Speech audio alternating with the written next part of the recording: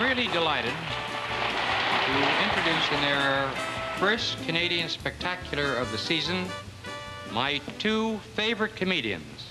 And just between the two of us, I know that this is going to be a really big show. Excuse me, yes. Hello, John. Hi. Isn't it a really big shoe? Yeah, you know it's going to be a really big shoe. That's it. Well, Frank, who in the world talks like that? Show. Oh. Show. Now, you fellas both have had dramatic training here up at the university and in England. Yeah, that's true. Yeah. Show. Of course. Oh. So here, ladies and gentlemen, Wayne and Shuster.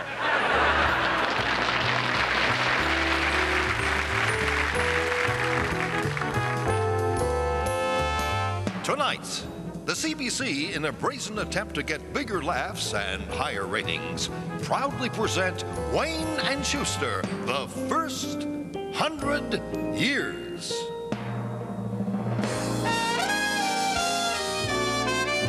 Welcome to Wayne and Shuster, the first 100 years. Now, I think that all of us will agree that this is a silly title. After all, Johnny and I weren't around that long. Just seemed like it. Anyway, let's talk about the first days of television. Now, back in the 50s, he was our first Canadian test pattern. In the early black and white days, we had a tradition. We always started the show with a musical number. Why not? The stars of our show, Johnny Wayne and Frank Shuster.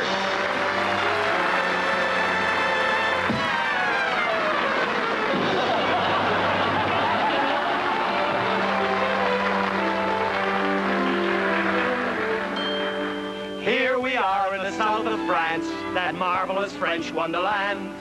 What is it like in the south of France? It's like Montreal with sand. Sand? That's how you sing French songs. You put the E on the end. Certainly. In fact, my singing has been compared to Maurice. Chevalier? No, Richard. Oh, I play hockey like Chevalier. Let's get on with it. Quickly! It's delightful. Oui, oui. It's the place for you and me. See you later, girl. If you look, you see the people from Paris playing on the Riviera.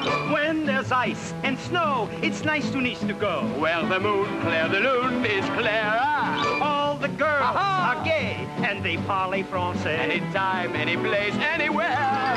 If you want another kiss, but you don't think that you should. On the Riviera, you would. If you're just out to bust out and see what life can give, the place to live is the Riviera.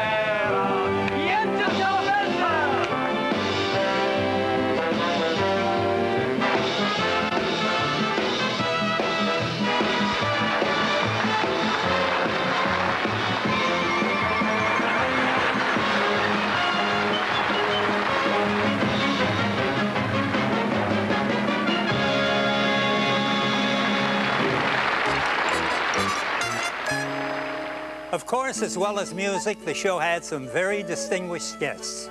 Charles Darwin, Oscar Wilde. We were honored by Queen Victoria and her escort, King Clancy. King Clancy replay. Chippendale, a wonderful party. Just a moment. Aren't you surprised to see that we've changed places? Nah, I could never tell you guys apart anyway. Among our guests, we had that great Spanish hero, Zorro. Tonight we're here to celebrate this country's national holiday, Ricardo Montalban's birthday. And what have we here? The new dills are out. As some of you may know, one of our favorite pastimes was doing our versions of major motion pictures. There was that Oscar-winning feature film, Bridge on the River Kwai. Our title, Kwai Me a River. The time is 1943, and this is the most infamous prisoner of war camp in occupied Burma, the hated Camp Wadashmata.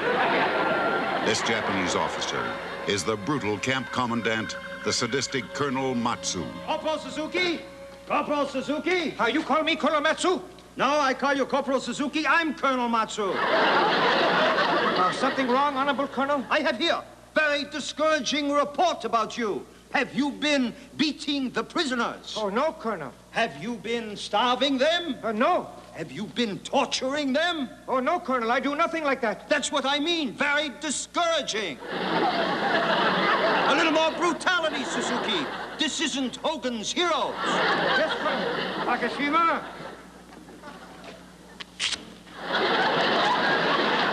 Matsu, you've broken every rule of the Geneva Convention.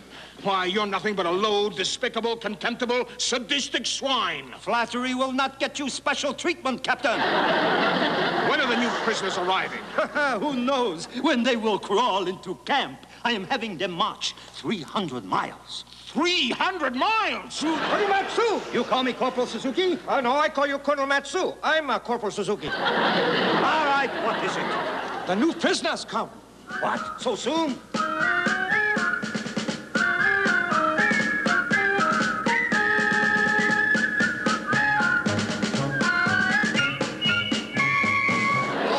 Up on your feet!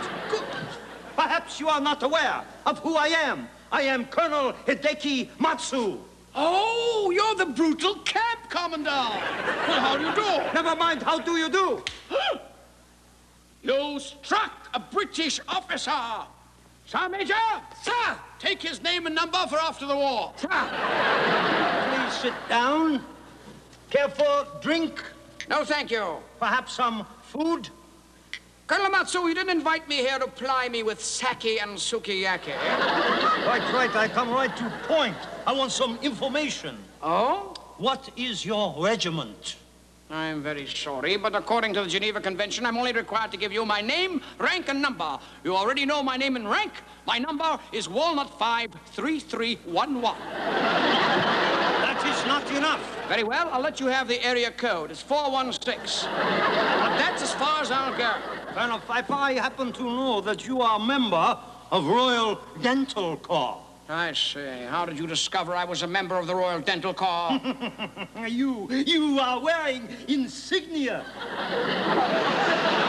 You clever devil. Well, what if I am a dental officer? You can help me. Oh? Next week, I have big dinner party for my Commander-in-Chief, General Moto. The famous General Moto. Yes, now this dinner can help boost my stock, you understand? Oh, yes, and General Moto stock is very valuable, yes. I own Chrysler and Ford myself, but it's all in the big three. Unfortunately, I am having trouble with my teeth. Oh. Last week, I broke a partial denture. Let's have a look at it. Here, just open up there. Oh, yes, so you are. Yes, well, oh, yes, what a shoddy job. She's made in Japan. Now, I need a new denture for this important dinner party, so I ask you to make me a new upper plate. Are you asking me, here in this appalling Burmese wilderness, to build you a denture without a dental lab, without technicians? Precisely. In other words, you want me to build you a bridge on the River Kwai?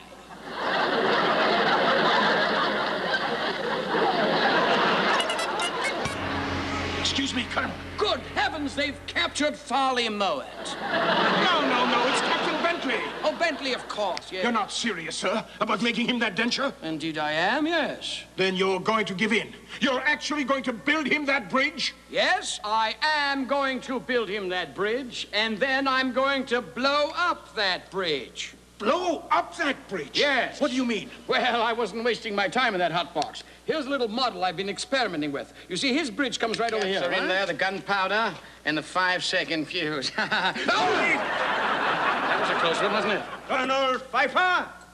You called me Colonel Matsu? No, I called you Colonel Pfeiffer. Look at it. The general is here. Is my bridge ready? Yes, right here. Here it is, old boy. Good. Turn around. Let's see if we can get it. Now, eat gently. There you are. How's that? Not bad. I'll find out at the dinner. Oh, don't worry. It'll be bang up, old boy. Bang up.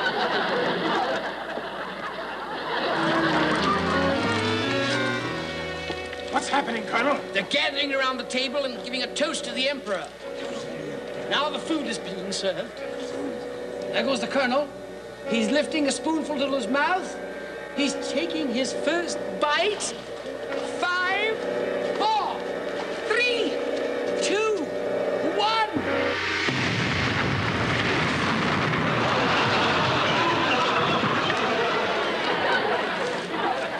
Well, there you are, chaps. That colonel shot his mouth out for the last time.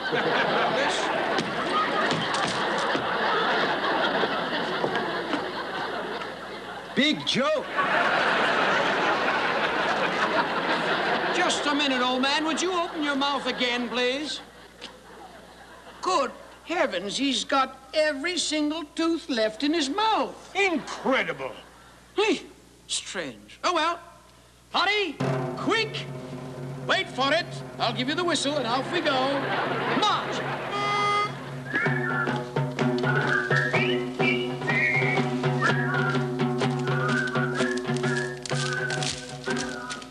Excuse me, sir. Yes. Did you say he had every tooth in his mouth? Yes. Amazing.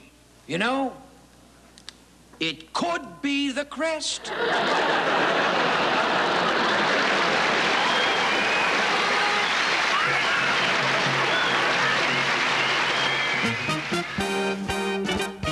We'll be right back.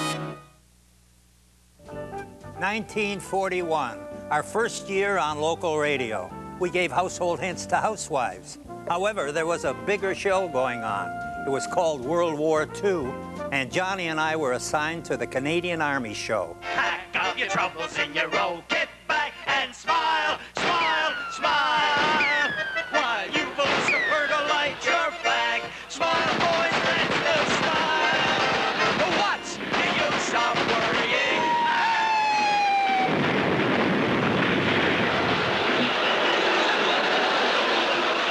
Boy, this is pretty dangerous. This is nothing. Wait till we go overseas. 1950. It's after the war, and we're back on radio. However, we get a phone call. It's from New York City, CBS. They want us to make a guest appearance on television. Why not? Incidentally, the host was a young kid called Jack Lemmon. It's a real pleasure to bring on our next guests. They're the two boys that do the Tony Radio Show up in Canada. I know if you've ever heard them, you've really loved them. They're here in New York now doing an extensive study in television for Canadian industry. And here they are, Johnny Wayne and Frank Shuster. Hiya, fellas. Nice to be here. Well, it's good to have you here. I guess you fellas been pretty busy here in town, huh, studying television? Oh, yeah, Jack, we haven't wasted a minute. Yeah. No, as soon as we got here, went to the hotel room, turned all the lights down, and we've been watching. Really, it's wonderful entertainment. Yeah, what have you been watching? The girl next door. She's no Ed Sullivan, but she's all right. I thought you guys were very interested in television. Oh, we are. Oh, yes. As a matter of fact, I just bought myself a portable television set. No, it's a great thing. I'm taking it back home. Frank, you got a portable television set in there? Well, certainly. Haven't you ever seen it? It's a great thing. I love it. You ought to be ashamed of yourself. That Arthur Godfrey's everywhere. Well, it's no secret that television was exciting. It was a world of magic. At long last, our dream. Freedom to do shtick. Something familiar, something peculiar, something for everyone. A comedy tonight. Nothing's involving, and everything comes out alright. What earthly use would this be in a garage? Oh, it's also a car wash.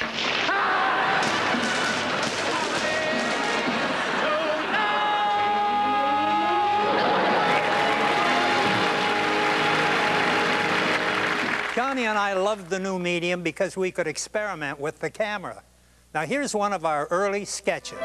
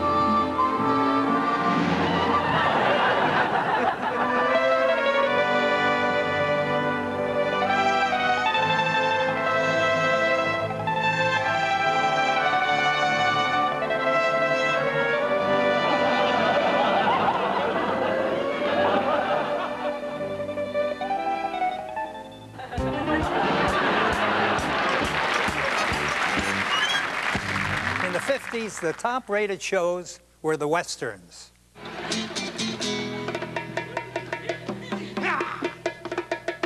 Buenos dias. Lee Trevino. You are brave gringo. To insult the fastest gun in Mexico takes a lot of chutzpah. A lot of what? Chutzpah. How come you can say Mexico and you can't say chutzpah? Occasionally, we welcome guest stars from Montreal. Ladies and gentlemen, before we begin tonight's show, we have a very special announcement. Right, John? Yes, we've been invited to have this show perform on the French network of the CBC, Le Réseau Français de Radio-Canada. And so, for the first time in our history, the Wayne and Shuster Hour will be seen on both CBC networks across the country. Thank you. Thank you. We think it's a very great honor. Yes, we're very pleased. Excusez-moi, messieurs, je suis Paul Berval du Réseau français. Monsieur Berval? Paul Berval du Réseau français. Et je suis venu vous dire que nous sommes enchantés d'être avec vous ici ce soir. Merci beaucoup, vous êtes très gentil. Mais je vous en prie, mon cher monsieur, c'est très gentil de votre part d'accepter l'invitation du Réseau français. What did he say? He says that he's Paul Berval of the French network, and they're delighted that we could appear with them. Oh, that's nice. Well, tell him the pleasure is all ours. Mon ami a dit que le plaisir est pour nous. Non, non, non, non, non, j'insiste. Le plaisir est pour nous, du Réseau français. Vous êtes trop aimable. What did he say? He insists that the pleasure is all theirs. Oh, well, tell him the opportunity for us to appear on the French network is a great moment in our career. Mon ami vous assure que le fait de jouer sur les réseaux français est un grand événement dans notre carrière. Oh, that's very gracious of you, my dear sir. And it is my most sincere hope that this will be the first of many television performances we can schedule on our network. Qu'est-ce qu'il dit? Il espère que cette émission sera la première d'une série à laquelle nous aurons le plaisir de participer tous les deux. Oh, soyez assuré, mon cher monsieur. Qu'à l'avenir, il nous fera présenter à tous nos compatriotes d'autres émissions de Wayne et Shuster sur les réseaux français et anglais. What did he say? Ladies and gentlemen, there, in a nutshell, is what is wrong with this country. We just don't understand each other. I don't mean him and me. I mean him and me. What? You just blew Confederation, you fool! What are you doing? Sometimes we danced.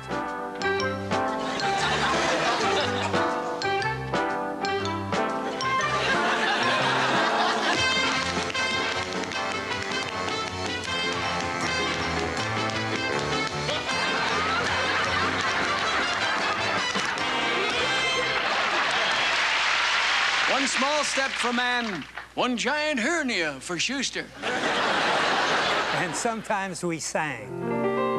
Did you ever get up in the morning and stub your toe getting out of bed? And you cut yourself shaving.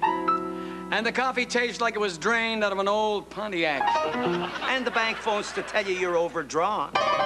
And on your way home, you're picked up 3 times in 3 different speed traps, bringing your total demerits to 78. Well, you're no different from the rest of us. Even the very best of us have days when we should have stood in bed. Did you ever have one of those days? Did you ever have one of those terrible days? Did you ever have one of those days when everything goes wrong? Did you ever have one of those days? Did you ever have one of those terrible days? Did you ever have one of those days when everything goes wrong? Napoleon at Waterloo, the end was clearly near. Wellington had smashed his front, the Prussians stormed his rear. His cavalry was in retreat, his infantry had cracked. And when he saw that all was lost, how did Napoleon react? Did he sigh? Did he cry? Did he scream and lose his head? No, all he did was raise his hands. And this is what he said. Did you ever have one of those days? Did you ever have one of those terrible days? Did you ever have one of those days when everything goes wrong? Did you ever have one of those days? Did you ever have one of those terrible days? Did you ever have one of those days when everything goes wrong? It's ancient Rome, the Ides of March, a most historic day. Julius Caesar's just been stabbed. You must have seen the play. A dozen daggers in his back. He knew that he was through. And with his very final breath, what did the emperor do?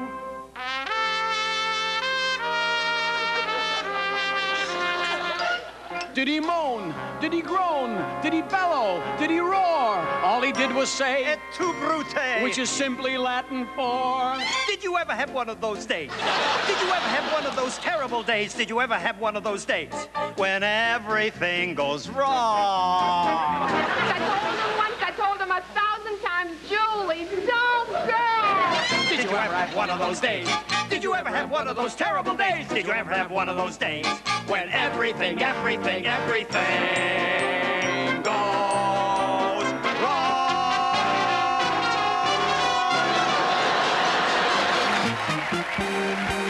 We'll be right back. Although it was true we were brought up in a comedy variety world, we had our serious moments. For instance, we had a series devoted to drama.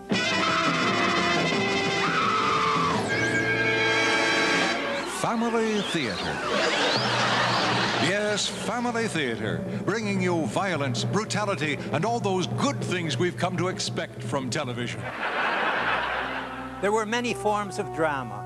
In the world of science fiction, we told a story of a mad scientist who built a robot out of computer parts, but with a live brain. But something goes wrong. I have plans. Plans? We're mad as hell, and we're not gonna take it anymore.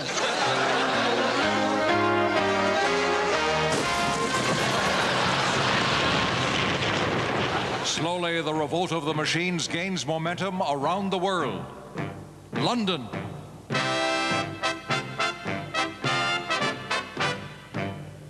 Paris.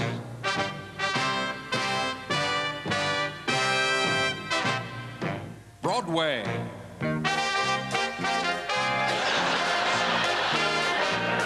Gotta dance.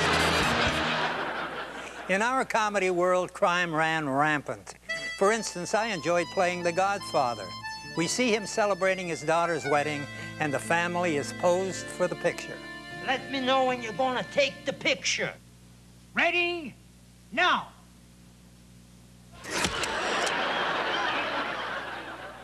It should be a good picture. Johnny and I occasionally teamed up as detectives. Starsky and Hutch turned into Scruffy and Schmutz. These two men are cops, the new breed. Streetwise, street tough. Gone is the smart uniform and the shiny badge. Too much of a giveaway when you're fighting the underworld of the 70s. This is Detective Angelo Scruffy and his partner, Detective Sheldon Schmutz. And they dress this way to confuse the underworld. They've got everybody fooled. Even their best friends don't know they're cops or that they get their clothes at the Hadassah Bazaar. And of course, no crime show would be complete without that brilliant duo of Sherlock Holmes and Dr. Watson. Here's one of their all-time classics. The Singular Unpleasantness at Monty Hall. I've called you all together here at Monty Hall because at long last I have solved my most baffling case, the brutal murder of Sir Charles Monty. Only one person could have done it, and that person is in this room.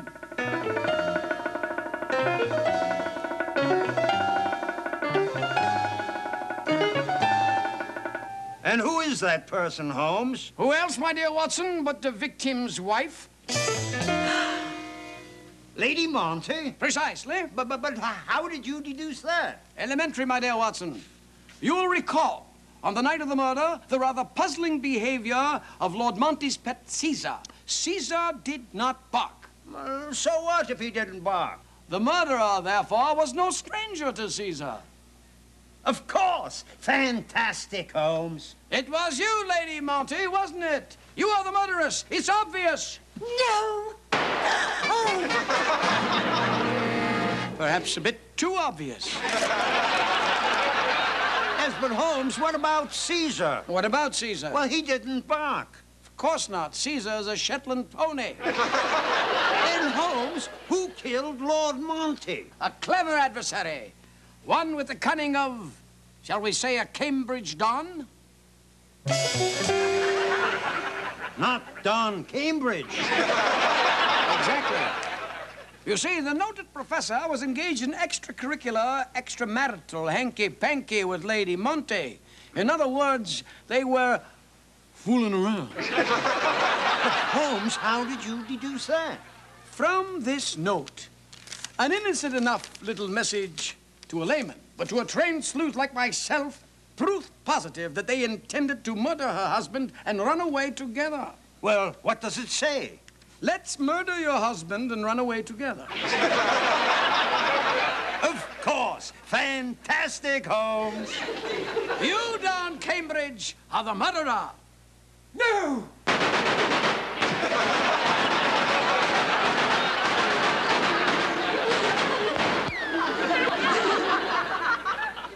But we mustn't jump to conclusions, must we? Holmes, the only person left in this room is Strangeways. Well,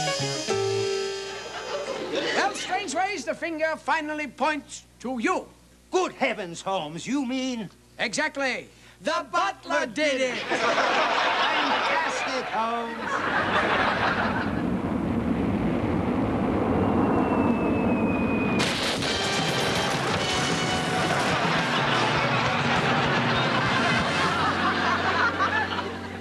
Good heavens, Holmes. It seems that none of them did it. That's it. That's it. Well, what does it all mean? Can't you see? There's only one possible explanation. It's crystal clear. Well, what is it? We're in the wrong bloody house. Of course. Fantastic, Holmes. Oh, shut up. We'll be right back. Over the years, we've received a lot of letters from a lot of fans requesting their favorite sketches. Well, Johnny and I had a favorite too. Tonight, we proudly present a musical fable recreating how Johnny Wayne and Frank Shuster became partners.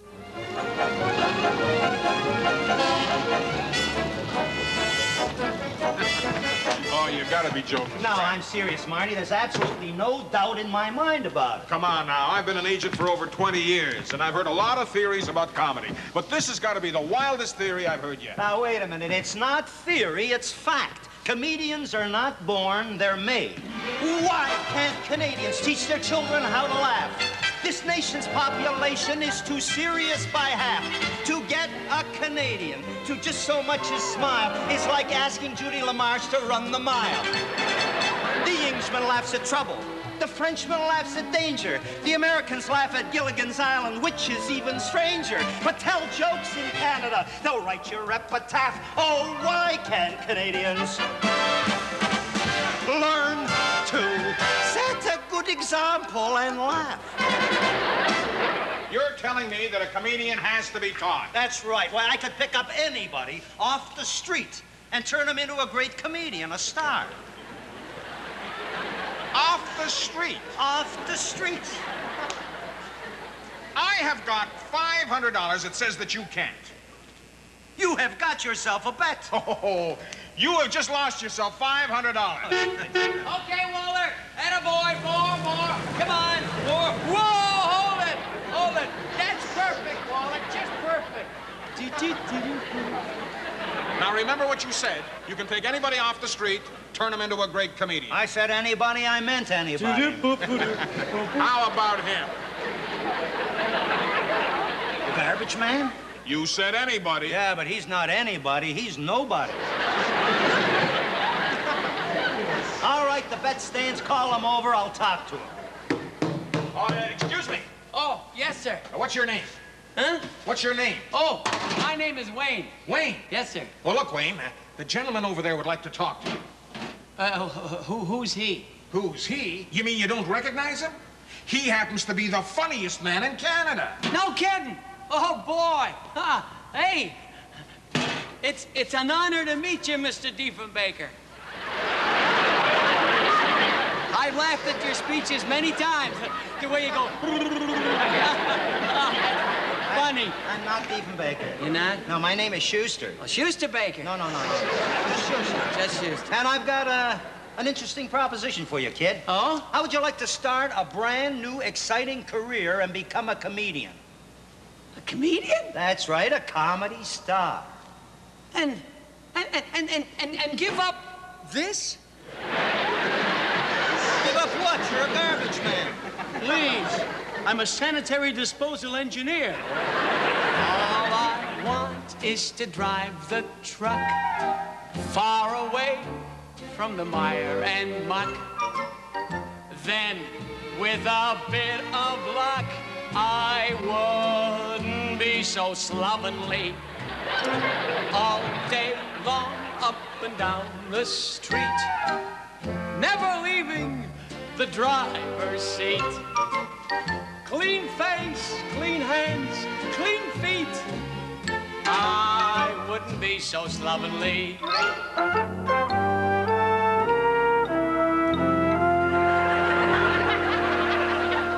I beg your pardon, sir. Ah, yes, Henshaw. There is a strange person outside who wishes to speak to you, sir. He arrived in the back of a large truck. It's the garbage man. Shall I set the dogs on him, sir? Oh, no, Henshaw. No, not at all. Send them in. In here? That's right. Send the garbage man in here. Very well, sir. Well, it's a chance to try my little experiment. Oh, you mean the bet still stands? $500? Make it 1,000. Oh, you have got a deal. Mr. Wayne, sir. And now, the attempt to turn a garbage man into a great comedy star. No. Now say it again and say it until you learn it. Who was that lady I saw you with last night? That was my wife. No! Come on now, Frank. Take it easy on the boy. You've been bugging him now for 3 months. Look, I made a bet with you I could turn this kid into a comedian. I'm going to do it. All right, now, once again, who was that lady I saw you with last night? To keep her pants up. Look, I made a bet. All right, now, once again, who was that lady I saw you with last night?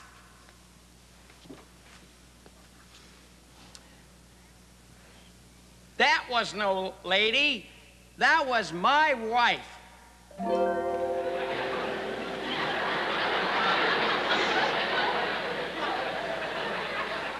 Again.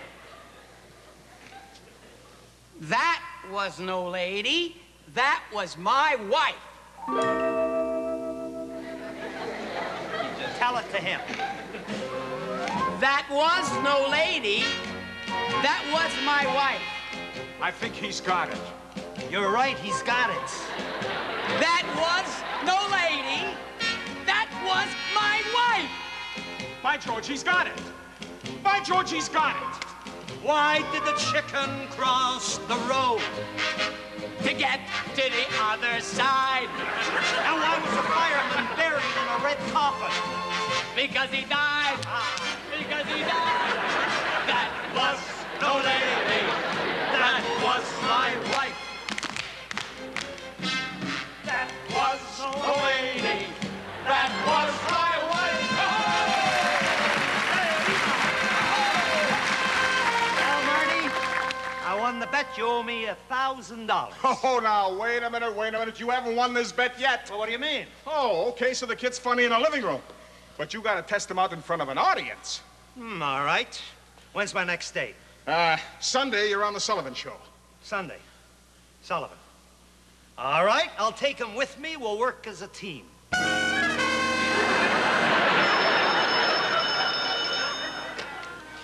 Mr. Schuster's residence. Oh, yes, sir, I expect them momentarily. They took the first flight after the Ed Sullivan Show. Hey, come on in, gang. We're gonna have laughs tonight. Wasn't that great? Come on in, gang. Come on. Well, my friends, did I or did I not make that kid a star? Congratulations, Frank Shuster, for the feat you have achieved. Congratulations, Frank Shuster.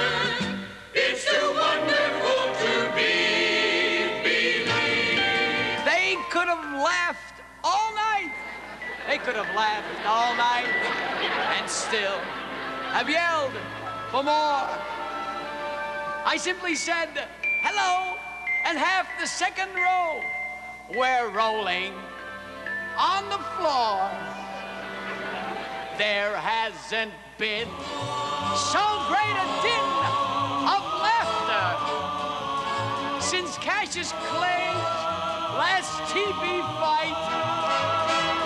Everyone there went wild. Why, Ed himself once smiled. They could have laughed, laughed, laughed, laughed.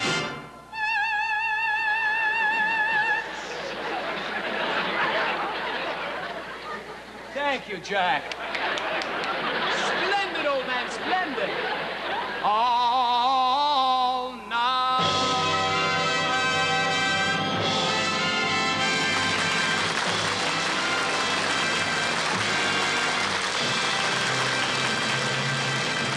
Well, Frank, you won your bet. Here's your money. No hard feelings, Marty. Now, I want to talk to you about this new contract. Hey, Frank, hey, I had a great idea for our next routine. What? We get into togas and we do Julius Caesar, and this girl comes and she says, "When I told him, Julie, don't go." Just a minute, kid. Well, what new routine? Well, I figured now that we're partners, I should... Wait a minute, hold it. Are you kidding? Look, it was just a bet. I bet Marty that I could make you a comedian, right? Well, I did it. Now, Marty, you see now... You mean we're not partners? What partners? Well, I thought that, you know... Please, kid, do you mind? Run along, I'm busy.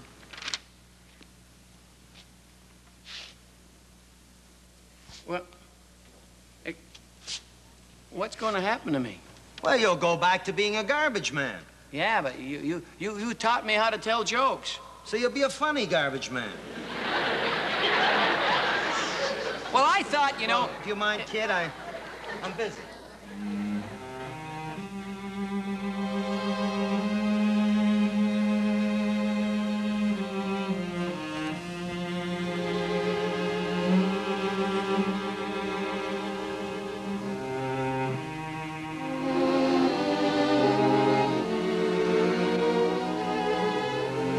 It's a nightmare.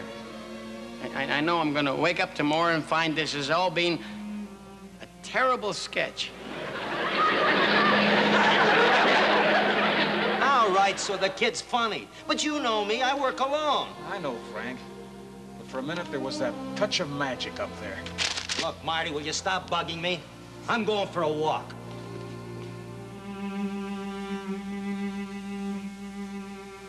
It was just a bet. That's all it was. It was a bet. All right, so he's funny. So he's got a sense of humor. So what? Look, I'm a single. I work alone. I don't need a partner. And yet, I've grown accustomed to his farce.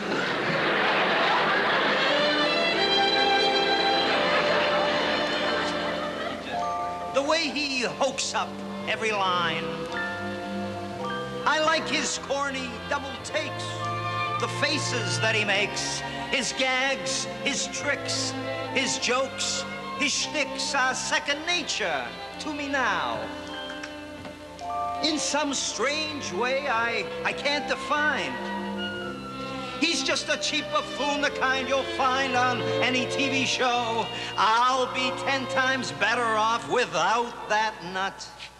Although I've grown accustomed to his jokes, accustomed to his jests, accustomed to his farce. Hey, Johnny. Hey, John. Hello, Frank. Look, John, I've been wanting to talk to you. I made a terrible mistake. I want us to be partners. Partners?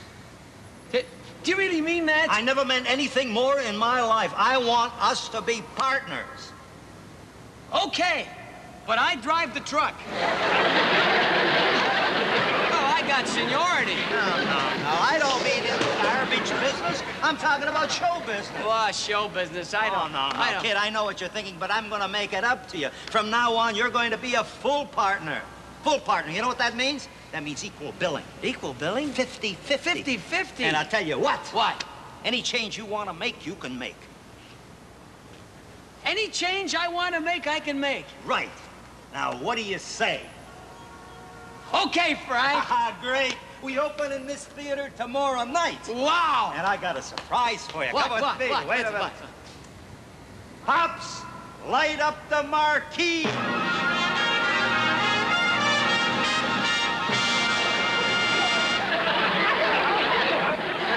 Well, John, what do you say? Shuster and Wayne.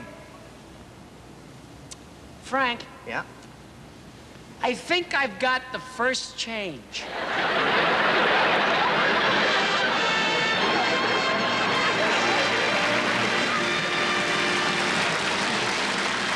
We'll be right back.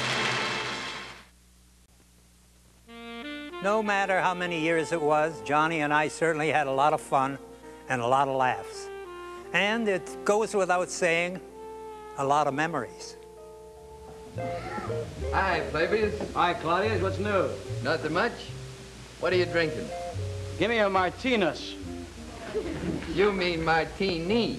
If I want two, I'll ask for them. Attention, this is your captain speaking. Economy passengers may now leave the plane.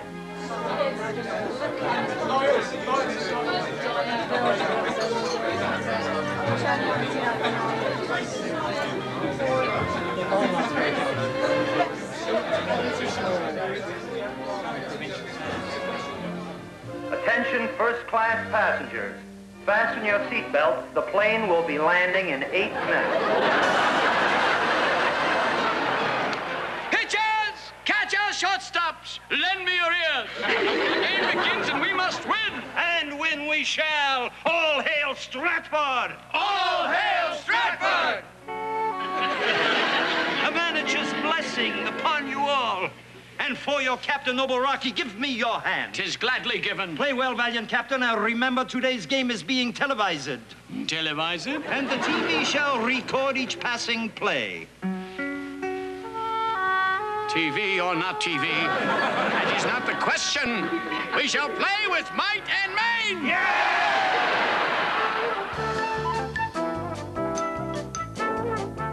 Well, that's about it. It was quite a career. We traveled from the year 1941 all the way to a brand new century.